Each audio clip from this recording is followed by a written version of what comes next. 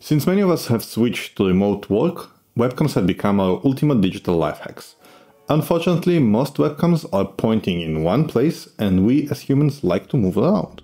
And so, when Insta360, a company that I already own a number of their products, such as the awesome One RS and the Go2 Pilcam, released the Link, which is basically a webcam on a gimbal, it really piqued my curiosity and I absolutely had to check it out.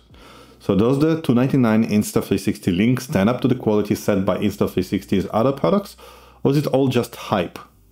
And how does it compare to the OBSBot 4K and Opal C1s that I already reviewed on this channel, which are the current kings of pen tilt webcams and image quality? Well, let's find out.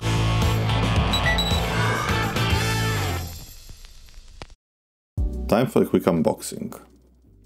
When we open the box, we find the camera itself and it's packaged really well. We also have the USB cable, some documentation, the whiteboard labels, and Type A to Type C adapter. So let's start with the features, and then we'll jump into comparison of the Link with the OBSBot 4K, as well as the Opal C1, the top in webcam quality. My use case is mostly video calls from the office, with the occasional walk around the space and sitting on the couch at the end of a long day. And that's what I'm going to be testing in this camera. First, let's walk over the features. It has 4K resolution, 2 focus, high quality HDR, it has AI tracking, so it tracks you when you move around, AI zoom, and I personally love this feature because in theory it allows me to go and sit on the couch, but in this camera it feels a little bit too unstable to actually use. It has gesture controls, so you can use palm to track, L to zoom in and out, and V for whiteboard mode. It also has an overhead mode, which basically shows you what is on your desk. It has portrait mode, privacy mode, it basically shuts down when it's not in use. And it even has a pretty decent microphone. So how does the Insta360 Link compare to the current kings of webcams? First, we'll compare it to the OBSBot 4K, which in many ways is very similar to the Insta360 Link. However, it's cheaper, it's only $269 when not on sale. But in many ways, it's actually more similar than different with the Insta360 Link. It has the same palm and L gestures like the Link, and they do exactly the same thing. Palm tracks you around, L zooms in. But unlike the Insta360 Link, it actually comes with a nice travel pouch. Both of them have privacy mode, so when not in use, both of them turn down. I find that the video quality of the OBSBot 4K is actually better than the Insta360 Link, and the tracking of the OBSBot is also better than the Insta360 Link. One of the things that I miss the most in the OBSBot compared to the Link is the AI zoom. However, in my experience, it doesn't work that well on the Link either, so it's not a big miss.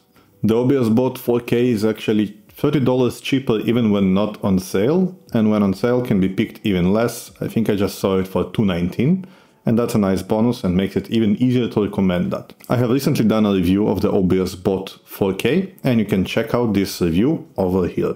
Alright, so how does the Link compare to the Opal C1, which I also reviewed not that long ago, and even though there's a number of things of the Opal C1 I didn't like for example the invite-only system, it still has the best video quality of any webcam I ever tried.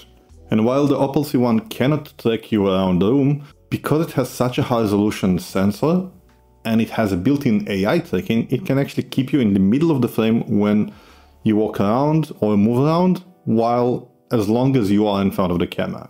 It doesn't have an automatic privacy mode, but it does have a cover that you can cover the lens with. It has awesome sound and, as I already mentioned, the best audio quality of any webcam I tried so far. It also has a beautiful bokeh, which can blur your background and make it even nicer. In conclusion, while I love Insta360 as a company, unless you absolutely need the desk view or whiteboard view, I would go with the OBSBot 4K. It's cheaper, it has a better image in my opinion, and it has better tracking. And it's more available and more in stock.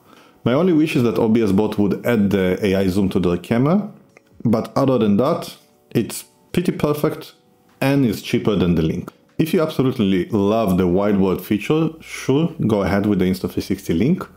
Just make sure you wait for a sale. Right, I hope you enjoyed watching this review as much as I enjoyed making it. If you're new here, I'm David Tabachnikov and I build and review all kinds of gadgets and apps on this channel that help you automate and optimize your digital life. I call them digital life hacks. If this is something you're interested in, please subscribe. If you enjoyed this video, please leave a like so the algorithm will know to show this video to more people. That's it, and see you in the next one.